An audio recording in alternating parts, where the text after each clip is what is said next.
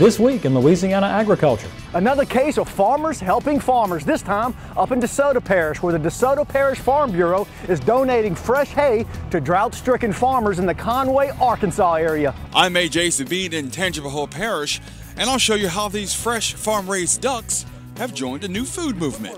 I'm Kristen Oakes in Thibodaux, where one local business is turning these crops into your favorite cocktail. I'll have that story coming up. Hello everyone, I'm Michael Dana. Thanks so much for joining us on this week's program. Regular rains and good growing conditions have helped Louisiana farmers and ranchers produce an above-average hay crop. That wasn't the case last year when much of northwest Louisiana was in a severe drought. This year, the drought hit neighboring Arkansas particularly hard, leaving many cattle producers there without enough hay to feed their animals through the winter. But as This Week in Louisiana Agricultural Special Correspondent Bill Sherman shows us, farmers from North Louisiana decided to give back to those who helped them last year. How does the old saying go? Make hay while the sun shines? Or in this case, load the hay while the sun shines.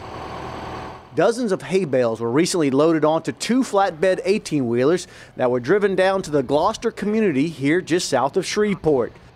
The trucks and their drivers are from the hard-hit Conway, Arkansas area. There's just absolutely nothing to feed in that area.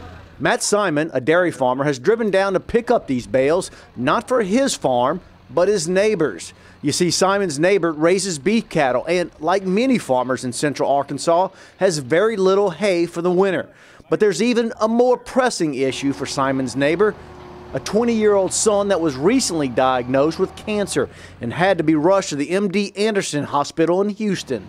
In our area, everybody's short on hay. We all think we need it, but something like this is offered and everybody turns it down. So, no, I'm not going to take a handout like that. So it's not for me. But we found a neighbor that did need it. So we're going to make it happen for him. That bale looks like it's a little more than 5 foot.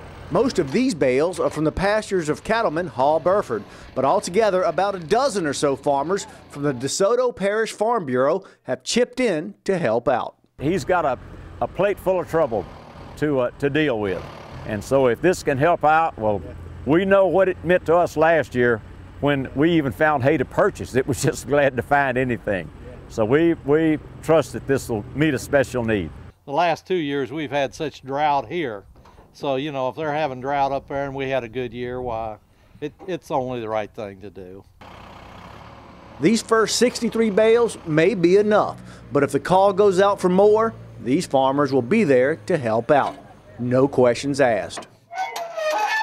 Reporting from DeSoto Parish, I'm Bill Sherman for This Week in Louisiana Agriculture.